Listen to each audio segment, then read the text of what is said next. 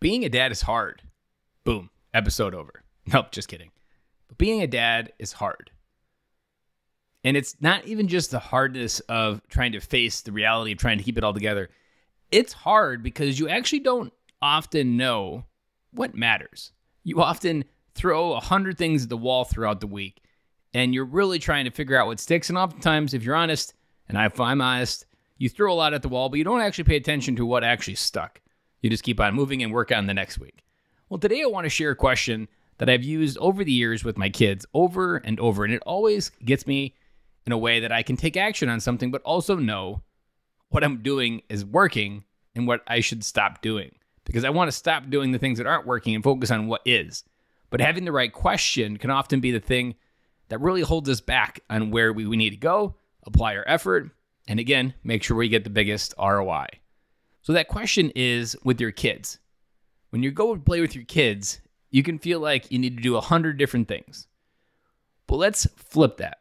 Let's say the question is like this. Hey, Dad does a lot of different things. What are some of the things that you wish that we've done before that we did more of?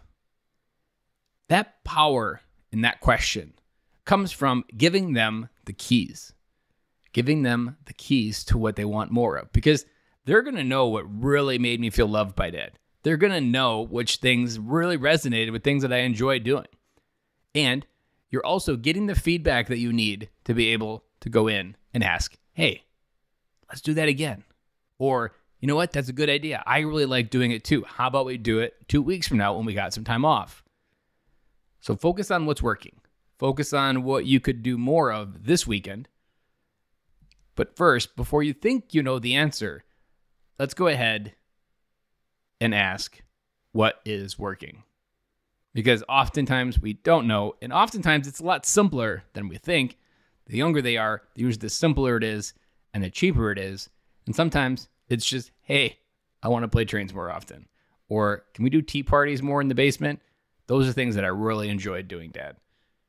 And I'll be back again with you guys tomorrow.